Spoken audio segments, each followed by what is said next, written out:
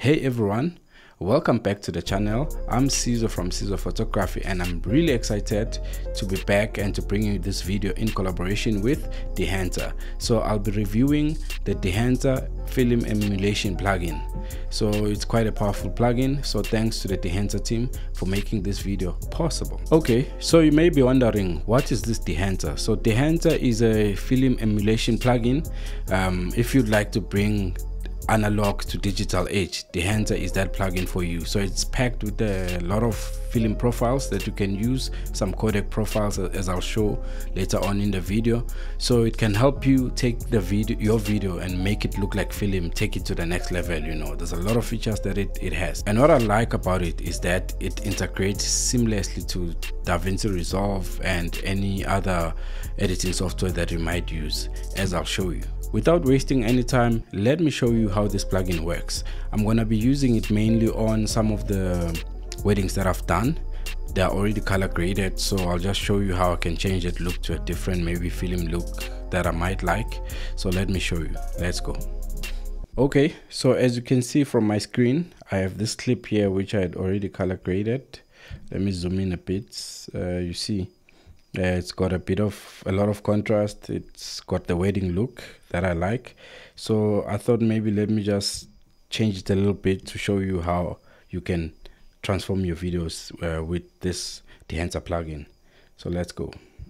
So I'm gonna head on to my color page, and then here is what I've done with Dehancer, just testing it. So if you check here, let me just maybe make the screen a bit bigger. Yep, so that's the before, the final clip that I submitted to the client. If I were to change it now, this is how it would look. You see subtle differences. It's got a bit of green tint in it, a bit of grain, and the highlights, they came out a bit more. So let me maybe forget about this node for now. I'll just create a new one, add a corrector node here. There it is. So we're gonna focus on that one, and then in there I'm gonna go to my effect and search here for Dehancer. I'm using Dehancer Pro, and by the way, oh okay, that's not good, so let's disable it for now. Disable everything that's enabled. So most things are now disabled, so I'm just gonna go from top to bottom. I'm gonna skip some of these options because, as you can see, Dehancer is quite feature packed, so there's a lot of things you can do to your image. So okay, I'm not gonna touch the color wheels here. I've done it before, but yeah, so for the purposes of illustration, I'm gonna skip that. So here the important part is you need to select your source. So in my case, this video is already Rec 709, so I don't need to choose a camera. I can just put it on Rec 709. But if you shot in log or anything like that, then you can choose.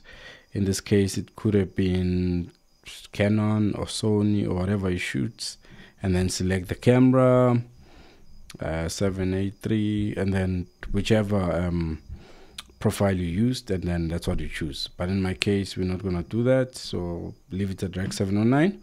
Okay, and then the first thing you get here, you can correct your exposure.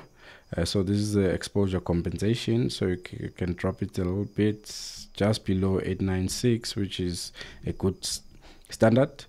And then temperature, I'm quite happy with this. There is a bit of red, so maybe I can take it a bit to the blue. Here is another important part. This is the film look, the profile that you're gonna go for. So this is very important. So in my case, this is a wedding, so I like that dreamy look, you know, warm and in love type of look. So the profile I like here is this Cine Still 800T. You see, it's similar to my profile actually here. So let me enable it. You see, so it took away the contrast that I had, a bit of the reds. If you see here, there's a lot of red in her cheeks. Let me just zoom. So here, so if I enable it, you see it brings it back just a tad and corrects the image a bit. So this is a look I like. It's got that green tint as well. Push and pull this however you want it to apply. That's too much, that's too less. So in my case, I do like it a bit on the 0.1. So I like, yeah. Okay, then the film developer, don't really use that much, I skip that. And then the compression will just change the highlights a bit there and there. So if you enable it, you see it just brings down the highlights. If you look at our shirts here, I'm gonna enable it, you see what it does. So we're gonna leave that on. And then the expand, I'm gonna skip because I did apply contrast here. So this just plays with your black and white points to work on the contrast. And then on the film side, linear pretty much works, but the one I also like is this one, the Codec 283 print. So this is almost like how the film would be printed, the almost the final look. Yeah. So, and then color head I normally don't use. And then the film grain is another favorite. So in my original film there wasn't any much grain, especially if you see spraying for the makeup here. So if I'm at this one using this profile, I think the 35 worked as well. See, that's a bit of grain, so you can take it down a tad if you want.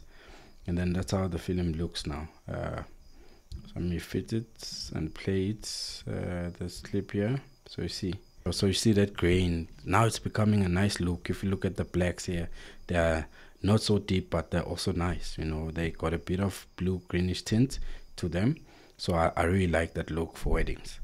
So yeah, already this looks good with the Dehancer app just by a click of a button. So that's the power of this plugin actually.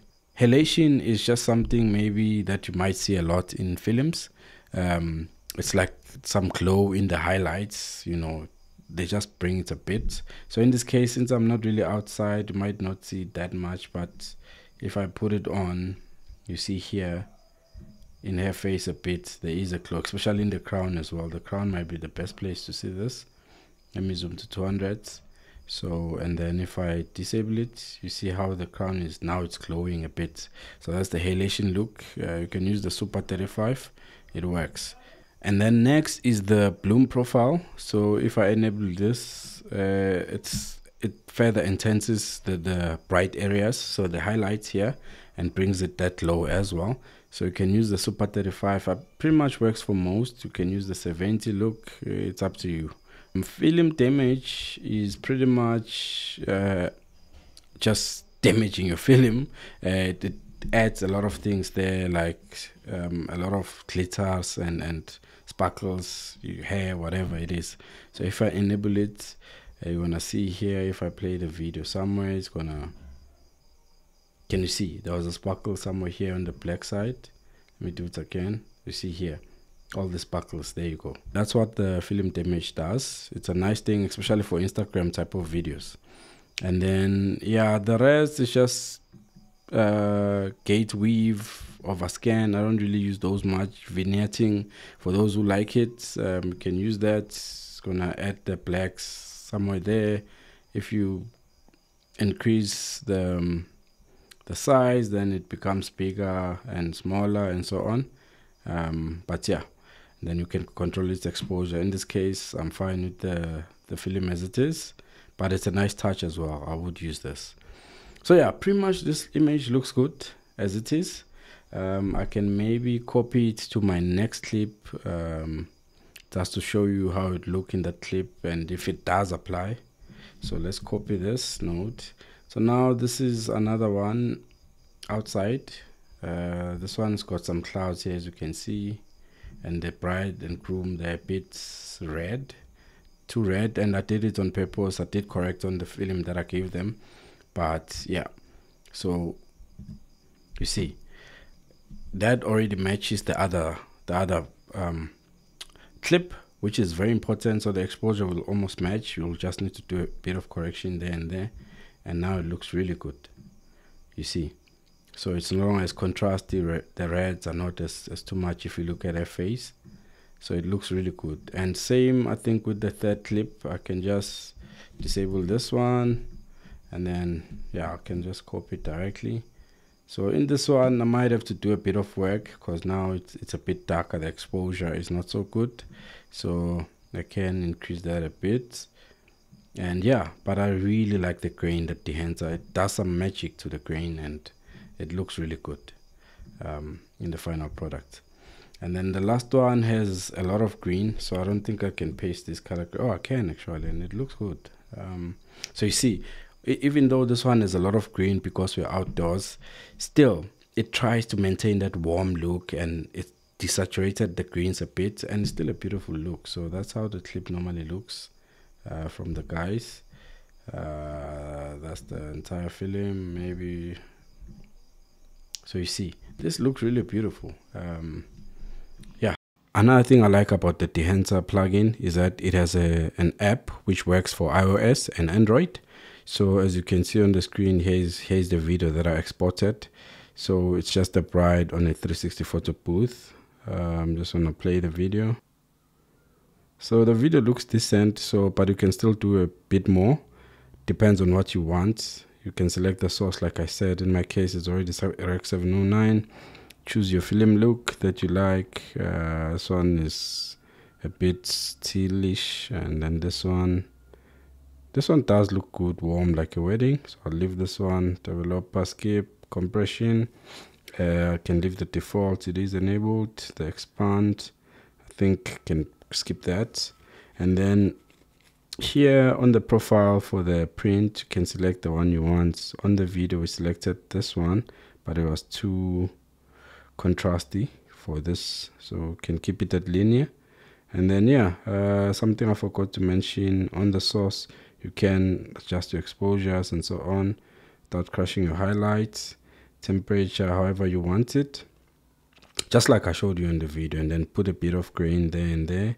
So I think I like it at around 2020. I think it should be decent. Put a bit of highlightation if you want it, as you did on the other video. You can see on the crown there. So yeah, that's pretty much the app. Quick edits. You save the video. You can choose the quality here. I like to do 24 frames per second. Let's get a bit more quality maybe. And then it's 1080p, which is pretty much the standard for most social media, Instagram, TikTok, and them.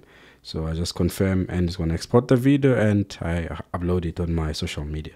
Anyway, I think I've shown you just the basics of how this Dehancer plugin works. It's quite powerful. It's quite feature packed. I think it's the next big thing. I'll definitely recommend that you try Dehancer for yourself and see how it is. Now let's get to how you can get this plugin. So here is the good news. Dehancer is offering a special with a 10% discount if you use the promo code sizwephotography, one word. I'm going to link it here. So you're going to get 10% off your final purchase. So that is amazing. Do head over to Dehancer and try this plugin for yourself. Here are the prices in the screen as I'm showing it. So this is how much Dehancer costs. There's a lifetime subscription, which is you just buy it once and that's it, or a year subscription, or 6 months, 3 months, and so on, as you can see in the screen. So I'd recommend you just try it. Maybe I think you won't be disappointed, especially if you're someone who color grades a lot. You're gonna benefit a lot from the Dehancer plugin. It saves a lot of time. It'll definitely improve your workflow and will free time for you to spend with family, to do other things, to be creative, you know. So you don't need to be creating a lot of nodes, 1,000 nodes to be color grading. That's fun, I know, but this can definitely take you to the next level. You can you can match even some of the famous film looks through this plugin here. So it is quite a powerful addition to your workflow. Yeah, and with that said, ladies and gentlemen, I hope you did get out of this, and thank you so much. See you on the next one. Cheers. Bye.